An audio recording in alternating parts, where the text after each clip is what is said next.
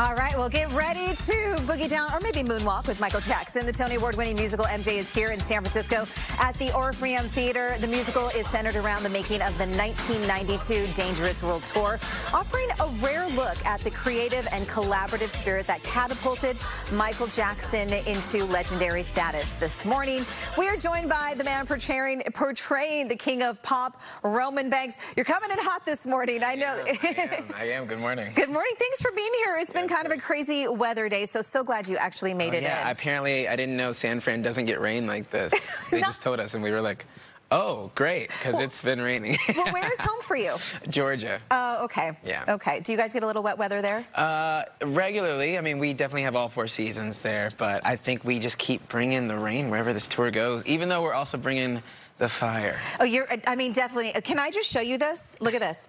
Good morning, Gianna. This is for my friend Brett. You have to see MJ the Musical. It was fantastic. Yeah. This is the second text from friends who saw it in Los Angeles, who are seeing it up here in the Bay Area, and it's playing through February 25th at the Orpheum, so make sure you check it out. I mean, it's really resonating with fans. I mean, you know, that's the thing about Michael's artistry is it expands worldwide, especially nationwide, and, you know, it's multi-generational. So we have people who are coming in their 60s and 70s, and then there are people who are coming who are, you know, their 30s and 40s, and then they're bringing their children who come in their full, like, Michael uniform, and they're like, oh my God, like, yeah, they get this so wide-eyed, especially if they come to stage door and you get to say hi to them. Oh my gosh, they're on cloud 9, or they make little videos and they dance in the street after the show, so it's precious. Yeah, it's real precious. So tell me, I mean, is that pressure for you? Michael is an icon, and I mean, so unique as well as like a performer on stage. What is it like kind of stepping into those shoes? It was pressure when I initially got the job, because how do you go about saying, like, yeah, I'm going to play the king of pop, I'm going to play, like, you know, one of the most famous entertainers to ever live. And it dissipated when I realized that my team wouldn't let me fail. You know, we have an incredible team, Tony-winning choreographer and our director, Christopher Wheeldon, our 2-time Pulitzer-winning book writer, Lynn Nottage, the Talladega brothers, Rich and Tone, who danced with Michael on stage for 10 years, and across his career even choreographed the You Rock My World video.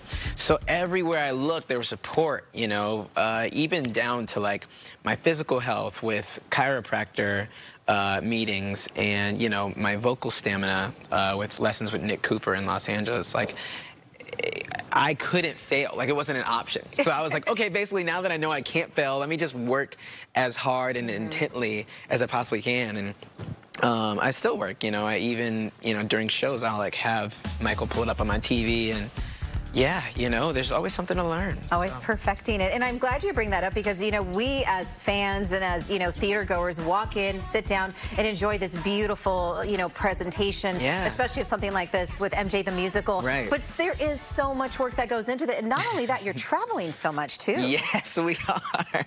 Yeah, that is the one part about tour that, you know, I'm just not inherently nomadic. You know what I'm saying? So I often, when it's time to go, I'm just like, oh, okay, yeah, I do need to get up and pack, I guess, you know. But it's, the beautiful thing is you're bringing this story to places, you know, who otherwise might not ever go to New York to see this show, you know. And so I love making theater more accessible, because I grew up in a place where it wasn't very accessible, you know, and you never know who you're going to inspire, you know. And so that I try to always remember that. Sometimes I'm on stage and I'm like, go out there and inspire the next. And I think it's important, especially as we're talking about kids going to the show, to see themselves and someone on stage and think, I can do that as well. And I think that's me. That was me. I love that. You're representing that.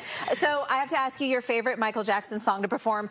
My kids asked me for a bedtime story once, and I couldn't think of anything, so I recited the lyrics to Thriller. True story. But that's good. I know.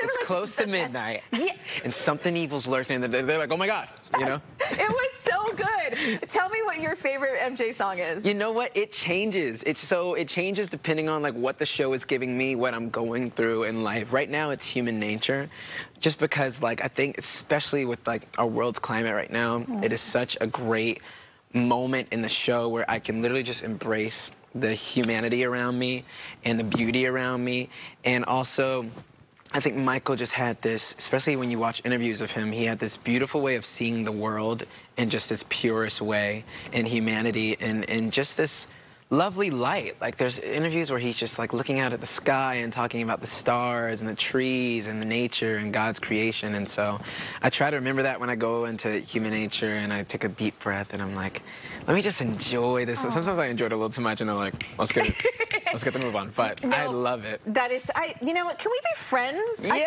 feel like you are bringing such a absolutely. bright light, not just to the stage, but definitely to our show this morning. Oh, thank you so much for coming in, yeah, Roman. I course. appreciate it. Okay, go see MJ. I'm not kidding. Yes. Everyone's recommending it at the Orpheum. Please. It'll be there until February 25th. All right, so Roman had a little bit of rain today, and that is going to stick around. We're going to send it to Jessica, our meteorologist, with all the latest on